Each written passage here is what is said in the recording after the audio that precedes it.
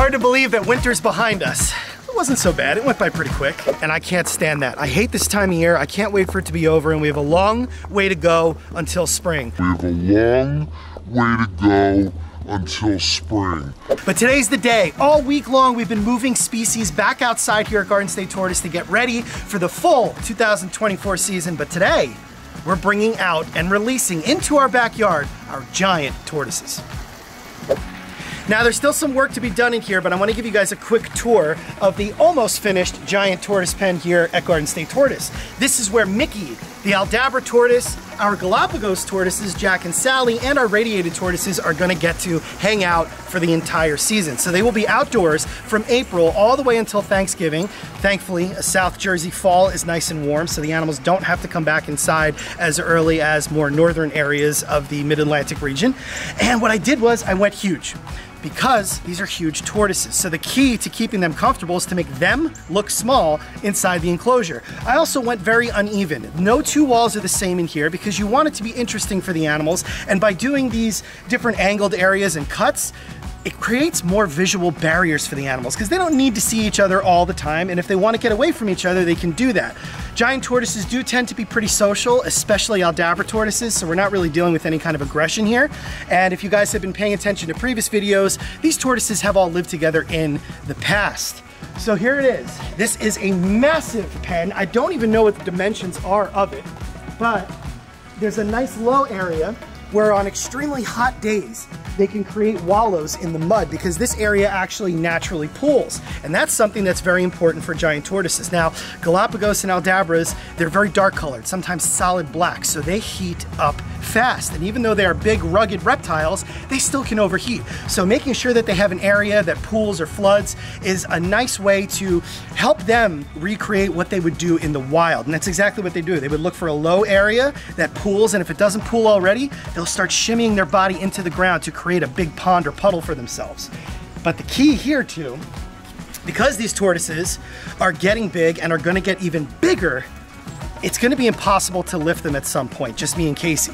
So we're going to make a stairway here where they can actually go right back up into this little nook that I'm creating, and there's gonna be some heat lamps. So for the rest of spring, while we have some cool nights and unfavorable days, the tortoises can easily go back in here to warm up whenever they want. We can close them up in there if it's a really bad day. And then of course, when the season ends and they unfortunately have to come back inside for winter for a few months, they can let themselves in and we could just lure them instead of having to lift them up. So I've got a couple finishing touches to put on this thing. You guys are gonna come along with me for the ride here, and then we're gonna release these animals into this pen. All right, so what I want to do before I get started with anything that's left to do with the outside portion of this pen, I want to finish the inside. So all I'm doing is just barricading this little area in. Again, this is for them to come in and warm up when they need to. They can come in here at night. And then once the season ends and they're going to be indoors for the months of winter, I just remove this and then they'll have run of the whole thing again. So that's really it, you know, pretty easy job here. Just got to make sure that these boards are securely in place so the tortoises can't knock them over.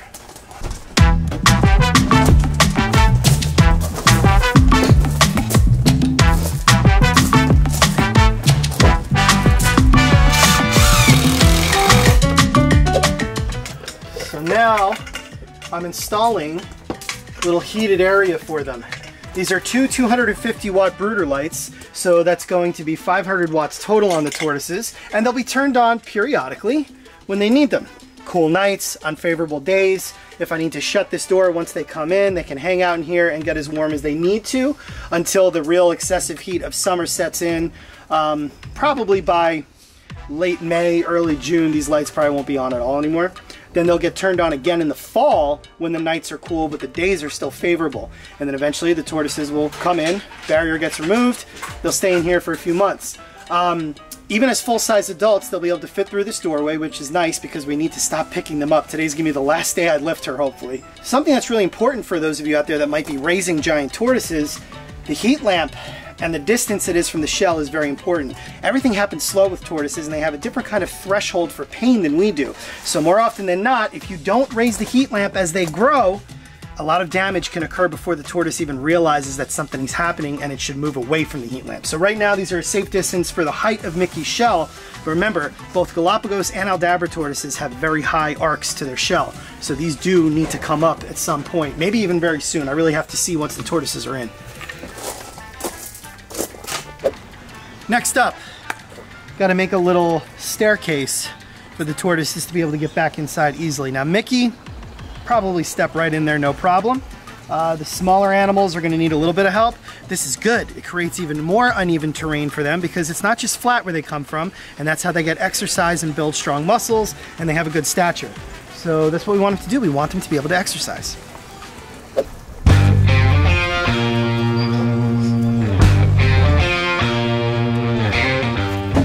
Fun fact, pulling this board back here, I'm using wood from pens that we don't use anymore up against the wood line here. And right here is where I was working initially to start this pen, and I got covered in wonderful poison ivy. I've even got it on my face and neck. Fun stuff. Usually happens once a year.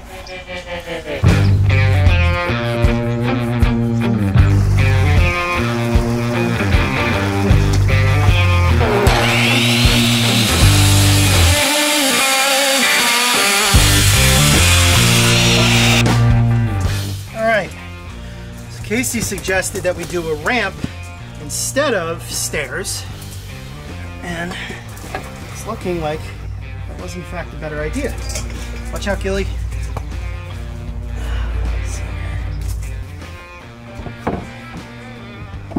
All right, cool. So now I just gotta tack all this in, reinforce it.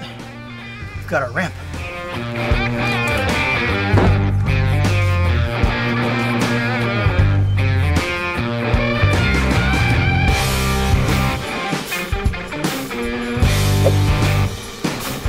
One last thing to do before we let the tortoises out into this enclosure is we're just gonna start decorating a little bit. We're starting with just 2 plants, 2 beautiful majesty palms to kind of give that tropical feel to this. And then we'll add some things as time goes on. But because Mickey is already such a big size, we needed pretty tall plants because Aldabras and Galapagos tortoises, even ones that are not that big, will mow down anything. So these are pretty strong plants.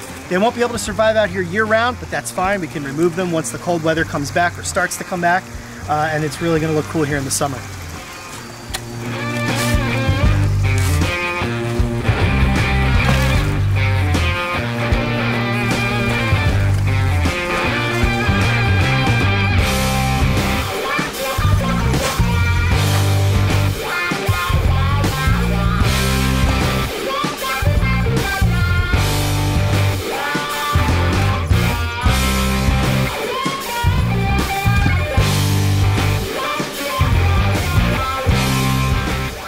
Okay, like I said, we'll add some other plants later on, but now let's go get these tortoises.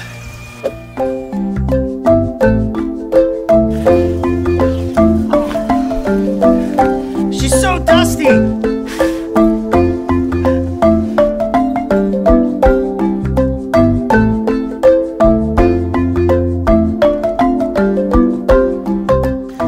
Always so exciting to get this tortoise back outside for the season, especially as she gets bigger and bigger.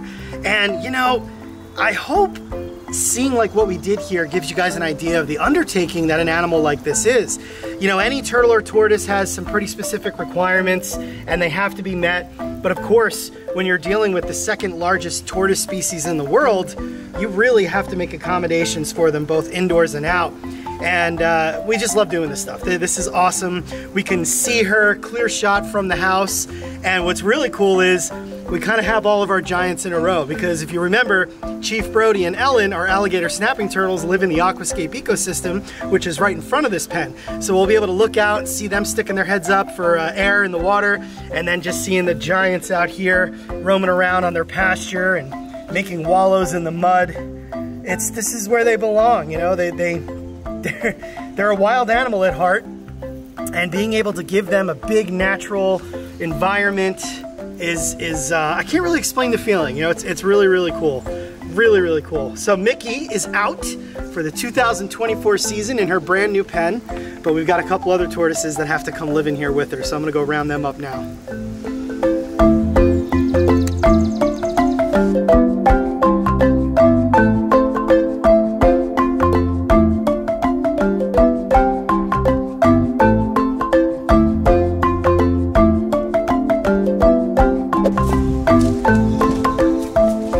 Jack and Sally, the Galapagos tortoises that came from 3J's Tortoise Sanctuary.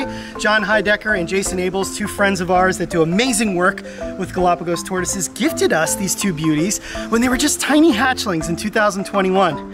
And they're getting pretty big, and they're ready to start occupying the giant tortoise enclosure here at Garden State Tortoise, but they're really dirty, so I'm actually gonna take a little sponge here and clean them off.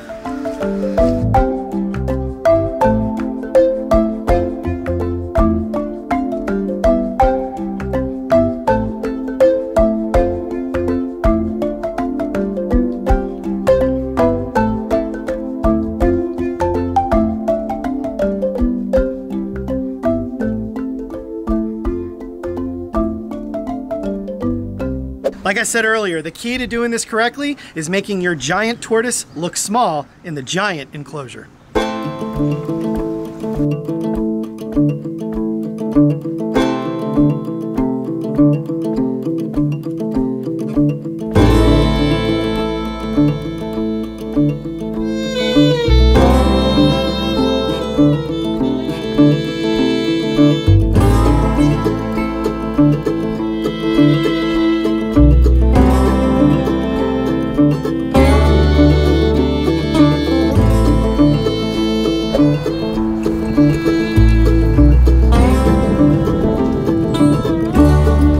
Time of year is always so much fun because everybody's out. It's just awesome. There's turtles and tortoises moving around all over the place.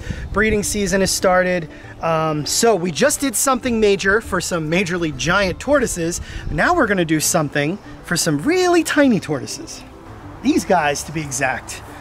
Fully grown, this is one of the smallest tortoises out there. This is the Tunisian tortoise, also known as the Tunisian Greek tortoise, Testudo graeca nabulensis. Now, these guys come from Tunisia, so they tend to come from arid coastal environments.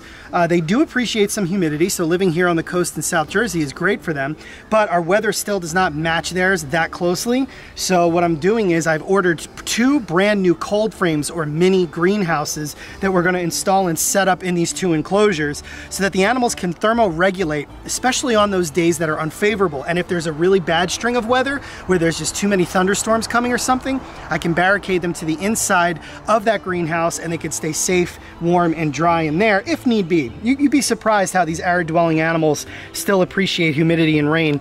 And in fact, just because they come from arid or desert-like environments in nature does not mean that they don't need hydration. Remember, that's just an adaptation to the environment, but when rain does come, they seek it out and they drink heavily.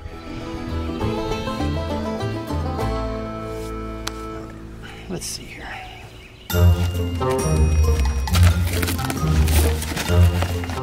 I hate when there's no words. Just pictures. Hey! I'll give you a screwdriver.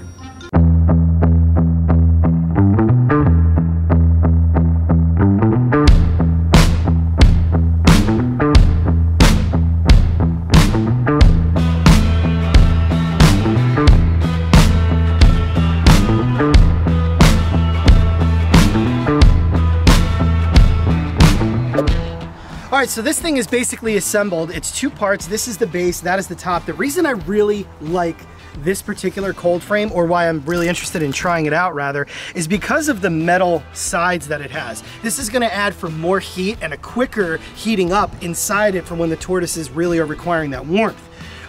What I did do was, instead of putting the sheet metal panel in here, I got rid of that one and I just situated a piece of treated lumber there so that I can create an entrance for the tortoises. So let me turn it around and you can see, because if you look around our property, all the different greenhouses and cold frames we use have some kind of modified entrance so that the animals can easily get in them and also out, because you have to keep something in mind.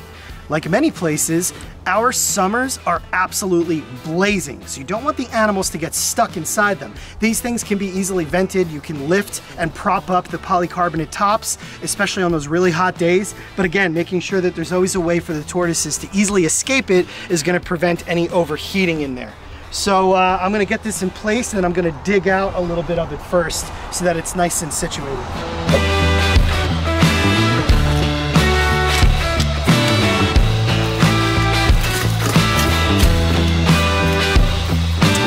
You know, installing cold frames in greenhouses throughout the year at different times can pose different challenges, because once the pens grow in and the edibles and the aesthetically pleasing flowers and grasses and other plants that you might already have in place in an outdoor pen can be disturbed when you do something like this. So early spring is a great time to do that, and it's also one of the 2 times a year that the cold frame is most used and most beneficial, because we're going to get uncertain weather here and there. You know, today is beautiful. It's 75 and sunny. Yesterday was 78 and sunny.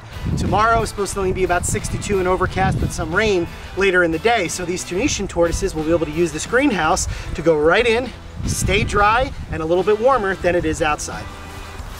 All right, so we've got well-drained ground in here. This is nice sandy soil, which is required by a lot of tortoises, especially ones like those that come from Tunisia.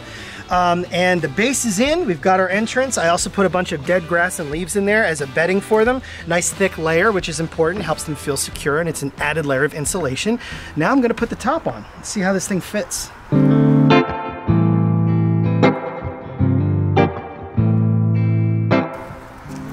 Tortoises are already starting to gather up in here, which is awesome. They just know the places to go. They can sense the heat, they can feel it, and they also know areas where they can bed down. So these things are kind of like an instant fix when you're trying to figure out a way to not have to worry about your tortoises so much if you live in an area where you might have some uncertain weather. And let's face it, that's just about anywhere in our country and pretty much across the world. Unless you live in the natural habitat of these tortoises, chances are you're gonna have to modify your outdoor enclosures to some degree. Tunisian tortoises are beautiful, rare tortoises that are very small and can be very sensitive. So going the extra mile for them and doing something like this really helps not just them, but you as the keeper. This is a cold frame made by a company called Out Sunny. We've used other cold frames by companies like Garden Supply, and those have worked great. So I'm really excited to start using this one and see how it goes. I've got several more to put up. This was a productive day. So many animals outside between the giant tortoises and the tiny tortoises, and I hope you guys can take something away from this.